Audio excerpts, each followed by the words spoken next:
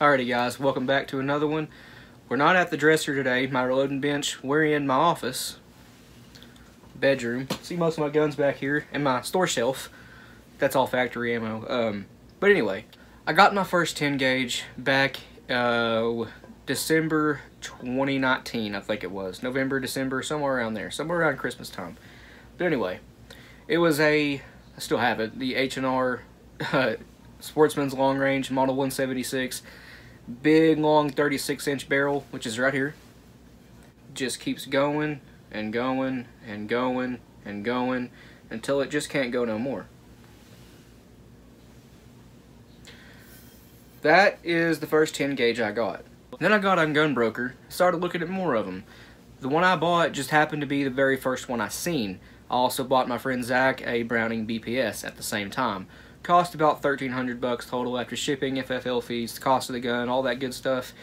He paid me back, obviously, but got to looking for another one. I wanted something with a shorter barrel than 36 inches, and I'm still into single shots at this time. Still am. I like single shot shotguns a lot. But, you know, I couldn't find one at the right price until I came across this one.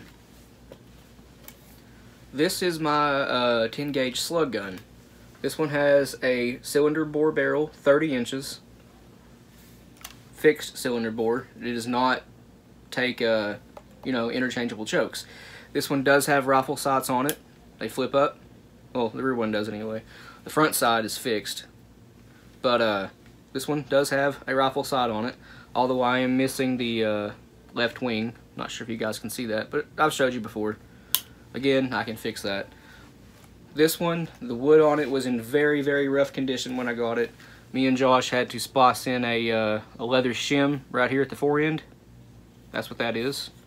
Because they shaved down the wood. They didn't just strip the finish, they shaved it down, sanded it, and they took way too much off the back of the fore end, so had to create a spacer. You can see right here, maybe, but the plastic, the white part, does not line up with the wood.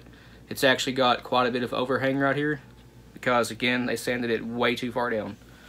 So I refinished it, reblued the metal. Looks pretty good now. Great gun. And then I got my Browning pump.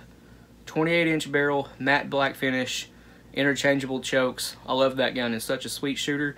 Weighs about 10 pounds. It's pretty heavy, but the weight doesn't it eats up all the recoil. I don't have it here right now. A friend of my brother's is borrowing it for deer hunting. I gave him a box of slugs, Federal factory slugs. I have some. You guys can't see them, but they're right there under the red boxes. So he's going back out hunting tomorrow, which will be Friday, and hopefully he gets something with it. So that brings us here. A friend of mine messaged me on Facebook. His name is Jim. He's the guy that made the bolt-on depriming punch for my Lee Loadout press. And he said, hey, I'd like to send you this barrel, spare barrel for a 10 gauge. It doesn't fit any of his receivers. So I said, sure, man. We'd greatly appreciate that. And that's what this is. Just the barrel. The receiver is for my, this is my 36-inch barrel receiver, the Sportsman's Long Range. But I have this barrel on it. It's 23 inches long. You know, not including the choke. I have a Kicks choke in it. GT 695, excellent choke. This one has a chip in it.